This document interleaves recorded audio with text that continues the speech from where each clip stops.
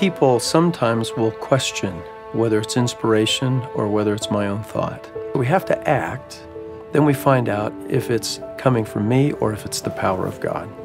So, for example, you may have an occasion where you fail to say your morning prayers, and you all of a sudden hear the voice of your mother, who, when you were a small boy, would say, remember to say your morning prayers, remember to say your evening prayers. Well, why would God send an angel to deliver that message to you when the Holy Ghost can bring back to you the recollection or the remembrance of your angel mother reminding you to pray? The effect is the same. Everything that invites and entices us to do good and to be good comes from God.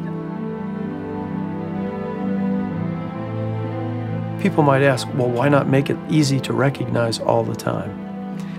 I would suggest that the simple answer is because God trusts us. He shouldn't have to dramatically shake us to get our attention.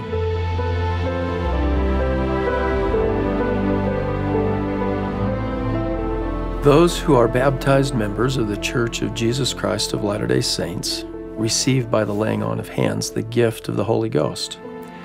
Now, any person anywhere in the world can and is influenced by the Holy Ghost. But after baptism by proper authority, one receives this ordinance of the Holy Ghost. That gift, as it operates in our life, as we seek and ask, invites inspiration from heaven and revelation.